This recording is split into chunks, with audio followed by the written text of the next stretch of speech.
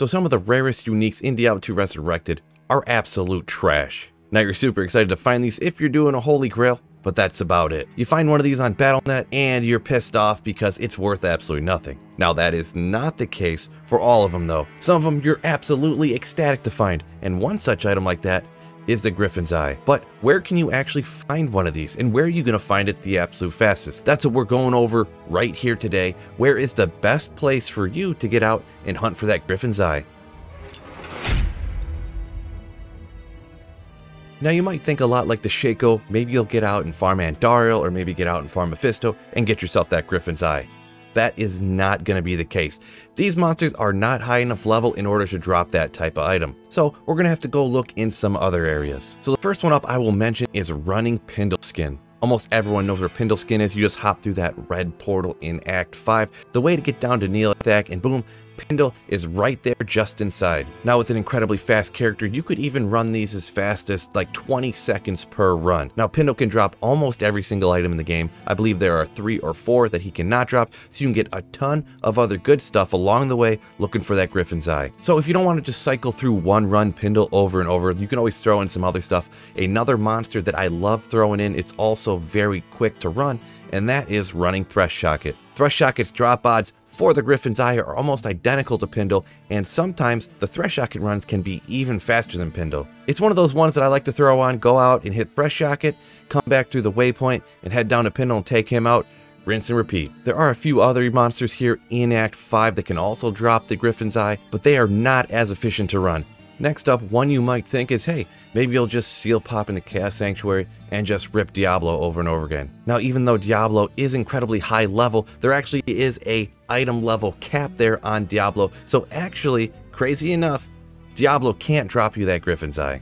But if you're running the Chaos Sanctuary, take out all of the champions and bosses around there, because each and every one of them are high enough level to drop that Griffon's Eye for you. And there are many of these champions all throughout the Chaos Sanctuary. Now, even though each and every champion in those boss packs can drop you that Griffon's Eye, actually crazy enough, the seal bosses themselves cannot. They fall under that same type of item cap that falls on Diablo. They can definitely drop some great items, there is no doubt, but actually getting that Griffon's Eye, not from those seal bosses. Places where a lot of people will go look for this Griffon's Eye, and also having the possibility to drop every single item in the game, and that is the different types of 85 areas. I mean, these include but are not limited to places like the Pits is notoriously great for hunting those incredibly rare uniques. You can hit the Ancient Tunnels, you can come out to one of the new ones for Diablo 2 Resurrected, the Stony Tombs, you could hit the River of Flames and the entire Chaos Sanctuary, or the entire Worldstone Keep is actually an 85 area where those champions and unique monsters can drop everything in the game, including that Griffon's Eye.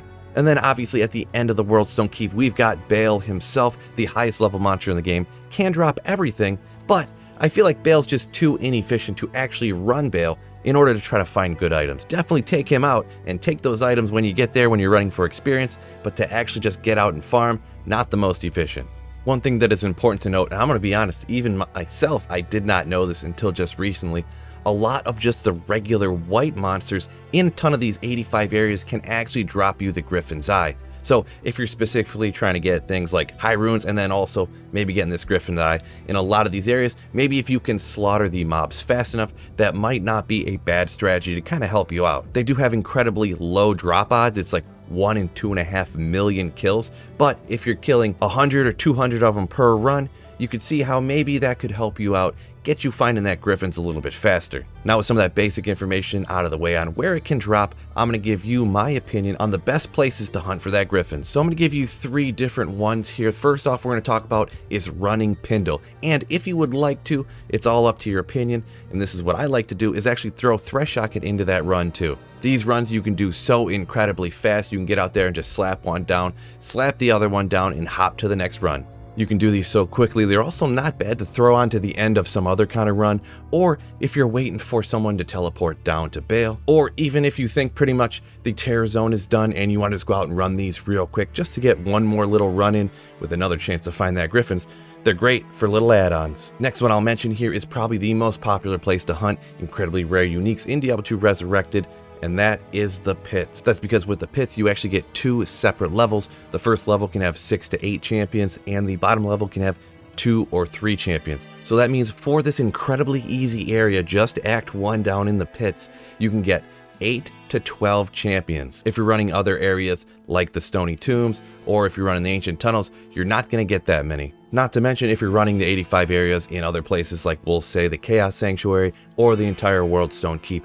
Those areas are so much more difficult compared to just Act 1 of Hell. So you can run this with any character. Sorceress absolutely can slap down there, but the guaranteed go-to for those experienced magic finders is get yourself an item find barbarian. Getting that item skill up high enough, you can actually give yourself another chance of getting that Griffons off of any of the monsters. So next up, it's going to be another combo type of thing, similar to the first idea I gave you where you can run Threshock and Pindle together. This one is actually 2 different places. They're very similar, so I'm going to lump them together here. And that is either running the Stony Tombs or the Ancient Tunnels. Ancient Tunnels is an absolute classic from the beginning of time of Diablo 2. As soon as people discovered what 85 areas were, that you could find every item in the game down there, people have been farming there. Stony Tombs is a little bit newer to the game, but people absolutely love running there too, and I am no exception. Once again, they're very early, just in Act 2, so the monsters are not difficult. They're actually pretty darn slow down there. You do got to watch out for poison when you're down in these tombs in Act 2, but with the exception of that and maybe the lightning from the beetles, there's not too much to worry about. So to slide in the end here, obviously what's going to be a very good place. It only works if you're playing online on ladder, but obviously the terror zones with the high level characters are going to be a good place to find yourself a Griffon's Eye. Wherever the terror zones are, if your character's a high enough level, every monster could have the chance to drop yourself that Griffons. Now the monster level in the terror zones is based off the level of the person who created the actual game. So just to briefly cover like what level you would kind of need to be for these terror zones to actually drop you a Griffon's Eye. Realistically, I would just get to level 82 because the Griffon's Eye is only item level 84. As you see from the chart right here, the base monsters are 2 levels higher than the person who created the game. So if you're in Hell difficulty, you're level 82, then the base monsters are going to be level 84. Every single monster in all of the terror zones you ever run will be high enough level to actually drop that. So basically what I'm saying is if you're high enough to be running terror zones in Hell, you're probably high enough level to be finding that Griffon's Eye from any monster in those zones. So I kind of saved that one for the end because it's really the most boring, and it only goes for the people who are playing online on ladder. So it's kind of the least useful tip of the entire video, but I would be remiss if I didn't note terror zones with a high level area, you definitely could find your Griffons there. Well, now that you got your Griffon's Eye, do you need an SOJ or a Shaco?